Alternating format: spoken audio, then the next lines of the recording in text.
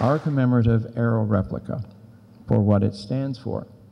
A wonderful example of Canadian aeronautical achievements that gives us a great reminder of what Canadians can accomplish. And I thank you very much. Have the curtain open.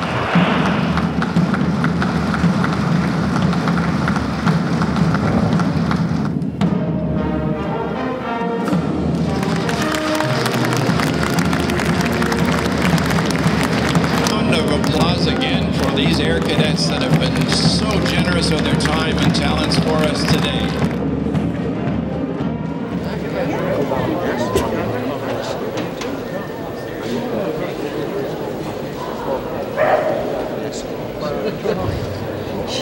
Very excited and sort of a little bit sad that the Arrow never made it into where it should have been in the world. I was a structural and mechanical test engineer and later a flight test engineer. And I can truthfully say that while I was on that work, I loved going to work every day. It was exciting. We're on the cutting edge of technology. And as I say, sad was the day when it was all canceled. Working in flight test, of course, was the acme as far as I was concerned. And there were very many unique things about this airplane. Yeah, and it's a beautiful replica. It's very, very close to what the original Arrow was. Too bad it doesn't fly.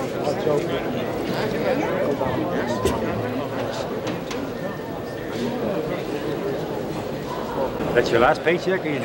No, it was one of the early ones. Where? Yeah, I started on the jetliner. Oh, yeah. Sealing and pressurization. Oh, yes. December the 3rd, 1948, and I was there for until there was no more to be cut up. I stayed to cut them up. Isn't that a sight, eh? Jim Floyd mentioned on Thursday the fact that the aircraft was built on production tooling. There were two major decisions made by the executives. That was one of them. The other was that the aircraft would be controlled entirely, that is the shape of it, by the aerodynamicists. And that was fundamental to the ultimate success because the mechanical engineers were told if you can't fit it into the envelope that the aerodynamicists have put together, then you have to redesign your part of it to go inside. And one of the most notable achievements was the undercarriage, the main undercarriage.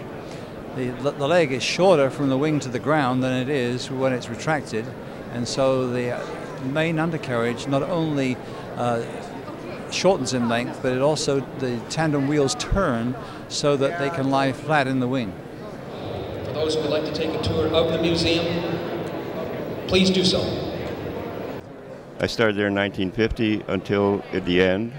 Then I was rehired about a month later, and I worked on the Avro car, the flying saucer. This is just beautiful. It's just like a reincarnation. It looks so nice, and they did a wonderful job.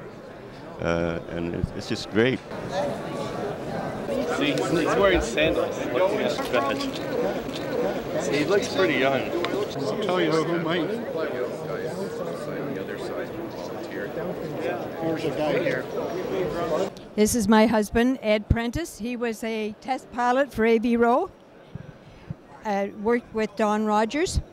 Myself, I was hired by Avro and on loan to the Air Force. My husband was there for 5 years and I was there for 7.5.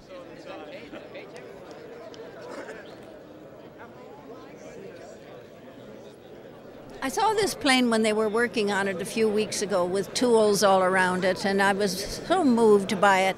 I've forgotten how big it was, but to see it the way it really used to look, I've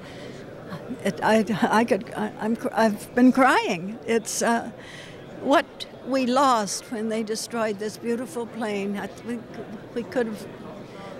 It's not too dramatic to say we might have lost our souls. This meant so much to Canadians.